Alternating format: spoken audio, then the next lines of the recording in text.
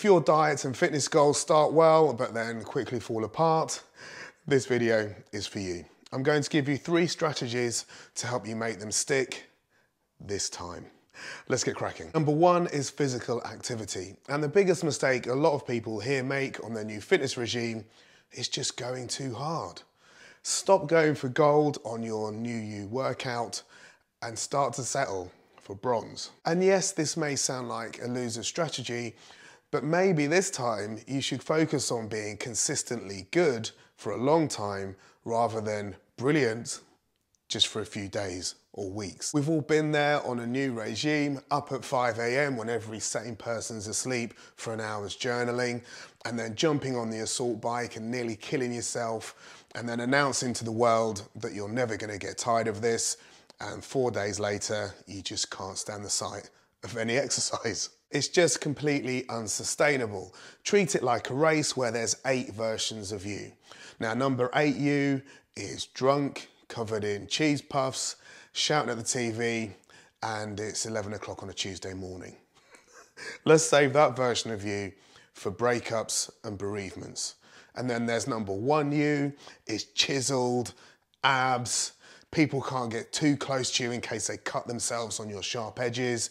However, you're drinking mineral water on your birthday and your favourite subject is 47 ways to cook kale. Maybe consistently best you is actually 3rd place you.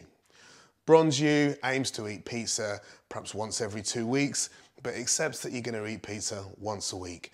Bronze you thinks they're going to work out 5 times a week and plans it, but maybe settles for 3 or 4 times a week. Bronze you knows that consistently good enough is actually good enough. And as soon as I adopted this thinking for my workouts, I now actually look forward to doing my workouts. Workouts aren't something that I have to do, they're something that I get to do, and I really enjoy them more. The old me was a wheezing sweat fest, and I just used to put them off. And it's also important to do things that you love. My friends like squatting in a squat rack. This does not excite me. It looks dangerous. I know that it's not, but it looks dangerous. And I just don't like the idea of lifting heavy weights above my head. So I just don't do it. If I put squatting into my regime for working out, it just wouldn't happen. I enjoy working out with dumbbells, so I use those instead. And that keeps my workouts consistent. And also, don't be afraid to pay for workouts. Yes, you can go onto YouTube and find lots of free workouts to do, but you'll be kind of fumbling around for them. Apple Fitness Plus, for instance, is just $79 for the whole year, and Peloton also have some really good deals on for their app. And that's the best places I find for strength, mobility, yoga, and also meditation workouts. Number 2 is time management in the rest of your life, because this can have a really significant impact on your diet and your fitness. And this falls into 2 categories. So category 1 is a type of person who does things when they're important and urgent.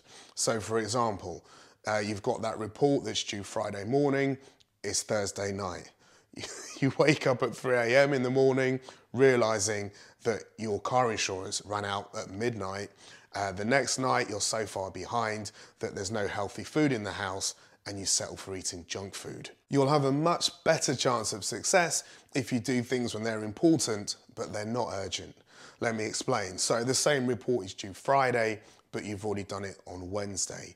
You know there's healthy food in the house because your food delivery service delivered your weekly food on the Monday.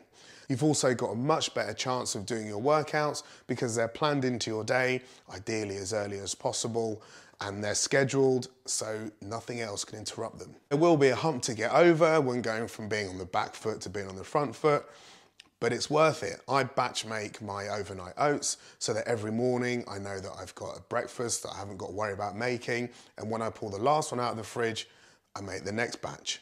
I also, if I need a snack, I will reach for something like a protein bar rather than my son's homemade cookies. I mean, these are delicious, but I know that if I eat one of these, I'll end up eating all 3, whereas if I eat one of these, that will just keep me going. The goal here isn't to be perfect. It's to get things right most of the time, and also, accept your weaknesses. If I've got 20 guests coming and I'm cooking a brisket, I'm hoping that 5 of those people are vegetarians because I'm eating for several people. Next is your diet plan. The important thing is to find a way to eat that suits you. When my kids were little, all they would eat was spaghetti bolognese with cheese on. And I thought I liked spaghetti bolognese with cheese on. But after you're eating it for 4 meals a week, and I'm walking around and I'm bloated and dairy gives me eczema, so I'm an itchy, bloated mess, I don't really want to eat it anymore. But if you put me on a high protein, low carbohydrate diet with no dairy involved, then I'm craving somehow a carbonara, things that wouldn't normally happen. And also, if you block things out of your diet that you actually like, are you prepared to go for the rest of your life without eating that type of food because it's on your new diet sheet? It doesn't sound like much fun, does it? My point is, as always, is balance, and don't try to be too strict on yourself. Here's 3 ways to eat, which should mean you're not making too much of a sacrifice. I'll start with the hardest one first. And as always, don't start any exercise or eating plan without checking with your doctor first. I'm not a nutritionist or a PT, and everything I tell you here is purely from my own experiences.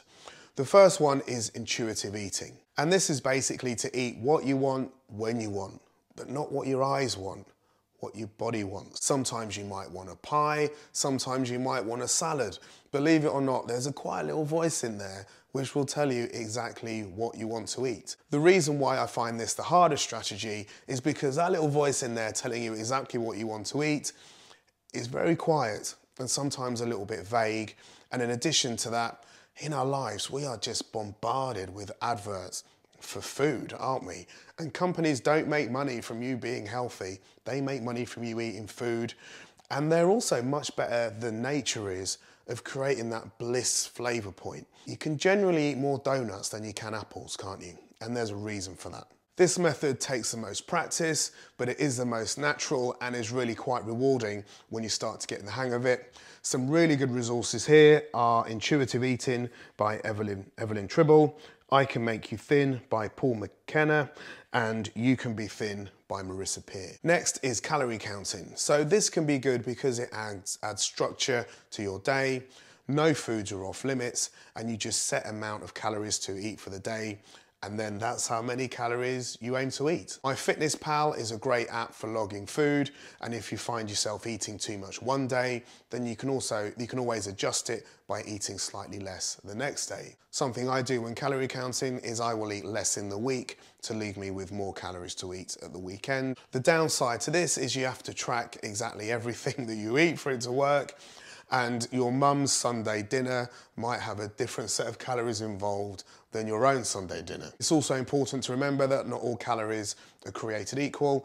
250 calories worth of chicken will probably keep you a lot fuller than 250 calories worth of M&Ms. My biggest tip here, if you're calorie counting, is not to go too low. Many of the apps, including MyFitnessPal, will give you a calorie figure which just isn't really achievable, I don't think, in the long term.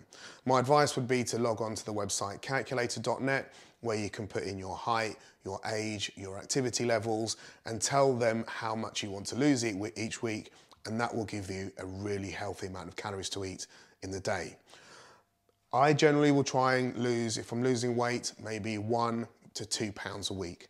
No more than that, because I find that your body has a thermostat. So if you turn the temperature down too much, your body will start to react and it will increase your appetite to bring things back to the status quo.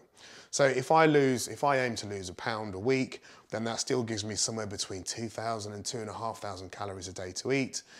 And my body doesn't really notice that gradual decline. It will be much more manageable. And would you like to lose 10 pounds in 2 weeks and then quit because it's too extreme? Or would you like to lose a pound a week for a whole year? The next thing I use is intermittent fasting.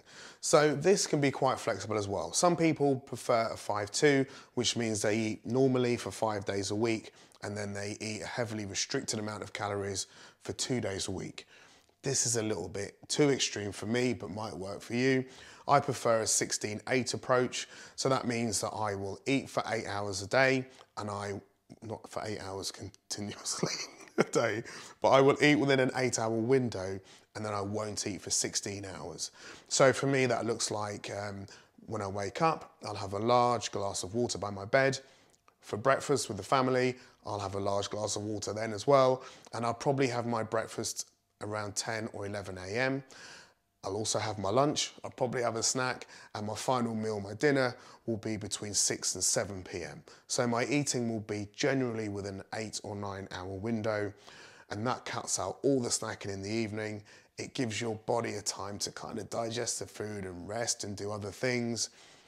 And it's probably the easiest out of the lot. At weekends, I don't do anything, just eat normally. I kind of keep this Monday to Friday so it's not too intrusive on my life. With all of these, hydration is really important, and along with resistance exercising. So I don't think this is kind of talked about enough, but if you're losing weight, you will be shedding fat and also some muscle. If you've lost the same 10 pounds 5 times, although you may be at the same start weight as you was on try 1, you're probably a little bit flabbier if you haven't been working out as well. The reason being is on the way down, you're losing that little bit of muscle, as I've mentioned, and on the way up, you might not be gaining that back. So in conclusion, just be kind to yourself. I'm sure you're a very nice person, and bronze you is a winner. Gold you might only be temporary.